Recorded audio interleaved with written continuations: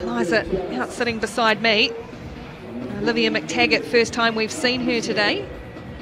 3.97 is a nice and easy opening height as far as her season's gone so far. It's been a pretty standard height for her to come in at, so there shouldn't be anything tricky about it as long as she's feeling good and she's got the wind behind her, feeling ready, and she is.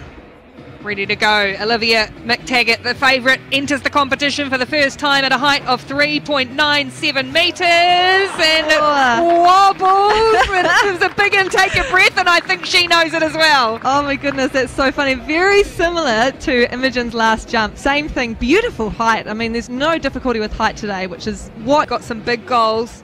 I'd love to see her hit a World Championship qualifying mark here today. 4.56 metres will get her on the plane to Doha. Is her brother there? That I was just her saw brother, Cameron, yeah. McTaggart. Weightlifter at the Commonwealth Games last year. Yeah, both of them at the Commonwealth Games representing New Zealand, of course, Olivia in pole vault and Cam in weightlifting, so it was great to have that determined and passionate person in our sport, and is really why we can pursue pole vault in New Zealand as a world-class athlete, and it's just proof. All of these are as athletes. Here is one of the best too. Olivia McTaggart, first attempt at 4.07. Should be able to... Oh, I've jinxed her there terribly. That's the commentator's curse. That wasn't a great takeoff from him. You don't want to vary much than 10 centimetres. So it's not an easy feat as Olivia is standing there. She's 16 steps today, which will probably be around 30 metres, even a bit further back than 30 metres on the runway. So you need to be consistent. Really, really fine margins in this sport as Olivia McTaggart makes her first attempt at 4.17 metres. Nice jump. Great jump. Good form from Olivia McTaggart.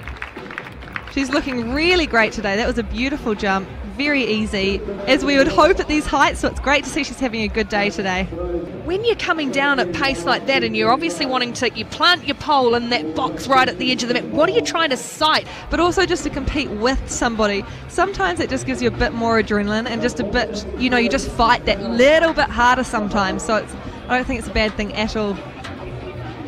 Olivia McTaggart ready for her first attempt at 4.27 metres, strides down the makeshift runway and runs through, loses the pole in the process.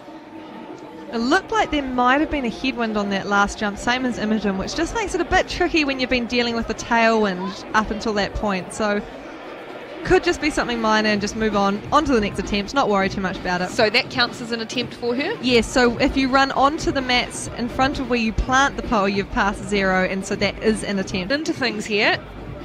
It's like Hannah's warming down, which is a good effort for an athlete after a competition. Sometimes you really can't be bothered. But don't listen to that advice. It's always warm down. But you always do it anyway, even if you can't be bothered.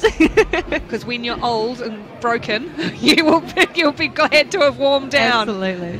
Right, Olivia McTaggart. There's focus in her eyes. She's ready for this. 4.27 metres. Missed it her first attempt here.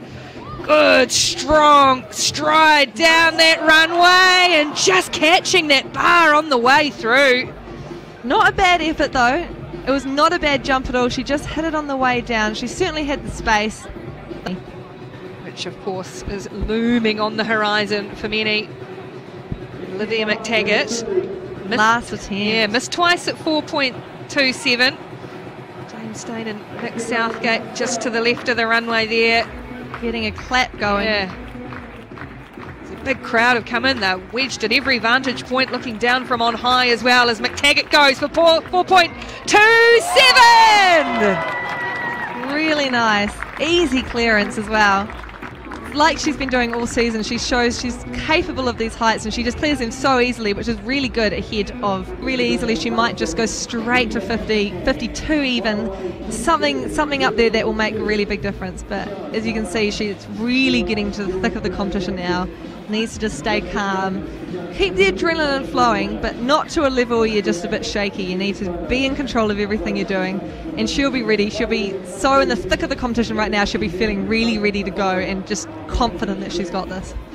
Olivia McTaggart steps up onto the runway once more for her first attempt at 4.40 metres. She will be, of course, the women's champion. She's the only woman left in the competition. Aria Rhodes, Isabella Morel, Hannah Philpott, Imogen Eris all competed, and so now it's all on McTaggart, and she looks nice and relaxed, doesn't she? Ready to go.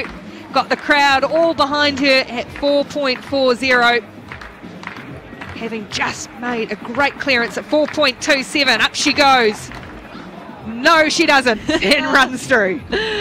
Oh dear, first attempt. It can be a bit hard when you've just had a really good jump. You just got to refocus for the next one. And sometimes that first attempt isn't the best jump. And in this case, just didn't feel right. Pulled out, but 2 more attempts to go. She just needs to stay calm. Just everything that she's been doing up until this point has been really great. So nothing new needs to happen. Just sometimes you need to stop thinking. So far here at the Huawei P30 vertical pursuit. Here goes McTaggart. Nice. Oh, pole snap. Oh my goodness. It looks like she's probably okay. Well, she would have got hit hard by that though. Oh, that's unfortunate. The pole just... You heard that as well before it even happened. That was a loud bang. As long as her hand's okay, this official here is a doctor, which is fortunate. Well, that's helpful. But it looks like her hand's in one piece, which is important because... Oh, well done. That's a really sore.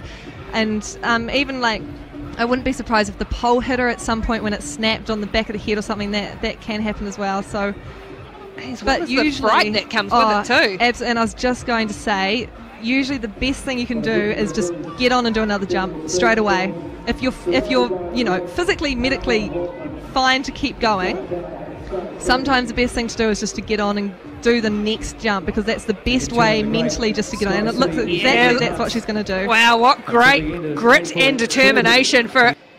Whether she can continue on here, Olivia McTaggart, would be a great shame if a snapped pole ends her competition, particularly when she is really hitting some good form. A lot of tension around in the faces of the crowd who've come here to watch too, and I guess it's the rarity of being able to compete at home. It's the rarity of a pole snap as well. I mean, it's a bit of a shock for everybody because it happens, but it doesn't. It's a rare thing, but it looks like she's going to give it her best shot to get into the air again, which would be a great feat for her. This is really gutsy from Olivia McTaggart. Oh no, she's sore every time she tries to grip that pole in around the wrist and a thumb, and I don't know if she's going to be able to. Sometimes it's not worth it. You've got a lot. She's got a lot on this year. She's got Oceania Champs, but also the World University Games. Those are big competitions. It'll be her first World Universities. Actually, her first Oceanias as well. So they're not competitions worth just throwing away. Unfortunately, sometimes you have to make the right decision, but we will see what she decides. Of course, with World Champs, end of the year is a possibility as well. Sometimes it's just better to leave it, but we don't know. We'll see how she's going. She might be capable. This isn't her last competition where she'll be able to try and get a World Champs qualifying jump by any stretch of the imagination. Yes, absolutely. She's got the time. Oh, she's determined though, isn't she? She is absolutely determined that she's going to get up and have another go. You can just see the official there to the right with the stopwatch. So because she is the last woman in the competition, she does have a bit more time between vaults. And here she goes again, wants to do this. Let's see if it's mind over matter a little bit, if the body is going to allow. Olivia McTaggart, here she goes at 4:40. The pole snapped last time. She's injured and she's just a bit uncertain. And I think you can probably understand why. Oh, she's just asking if that is her third attempt. And it looks like she got a nod of yeah. Maybe it wasn't. Like. What? 4.40 doesn't appear to be looking at the thumb and wrist quite as much now. No. She's a gutsy person. She will not give up, knowing Olivia McTaggart. She will be doing her best to finish this competition one way or another. Even just getting in the air is a great achievement after this. But she's determined. You can see that in her eyes. There's a steely look in the eyes of McTaggart. Here she goes again at 4:40. Guts and grit and determination. Nice. McTaggart at 4:40. Oh, just pulled out just a little bit short. But it's been an incredible effort from this young woman, the New Zealand champion. That was great to see her get in the air and start a rock back. I mean, A rock back being when you swing yourself around and upside down. That was a really great effort because that's so important after a snap.